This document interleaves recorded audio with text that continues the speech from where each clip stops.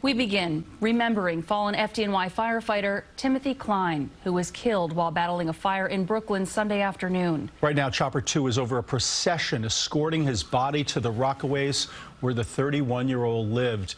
Earlier today, fellow firefighters honored Klein outside his Canarsie firehouse, hanging the black and purple bunting no firefighter ever wants to see. We do have live team coverage tonight. Andrea Klein-Thomas has the latest on the investigation into that fire.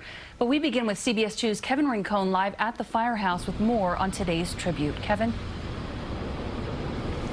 Dick and Alice, as mentioned, this firehouse, the men and women here, they have suffered loss before, and it hurts all the same. As that bunting was being draped on the windows, you could see the heartbreak on so many faces as they came here to remember Timothy Klein.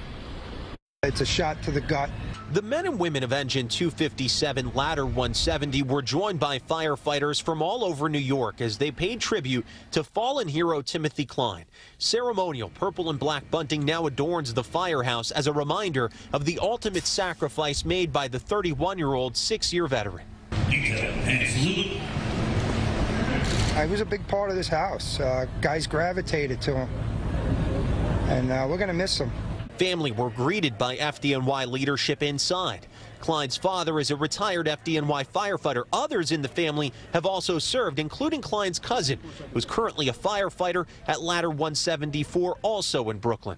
It's quite a loss, inside and outside of the firehouse.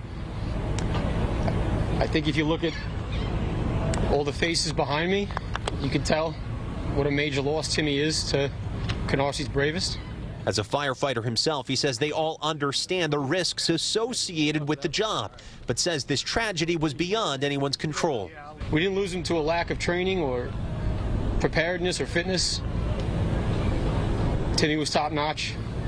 Sometimes you just lose members to the circumstance of the operation. He just didn't make it home yesterday.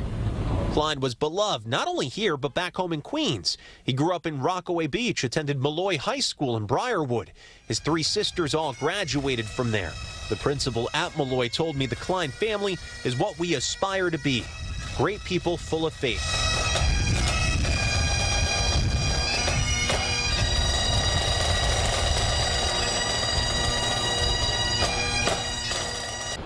And we've seen candles and flowers dropped off here at the firehouse. We do expect to see other tributes as not just this community mourns the loss of Timothy Klein, but many throughout the entire city. We're live in Canarsie. Kevin Rincon, CBS 2 News. All right, Kevin, thank you.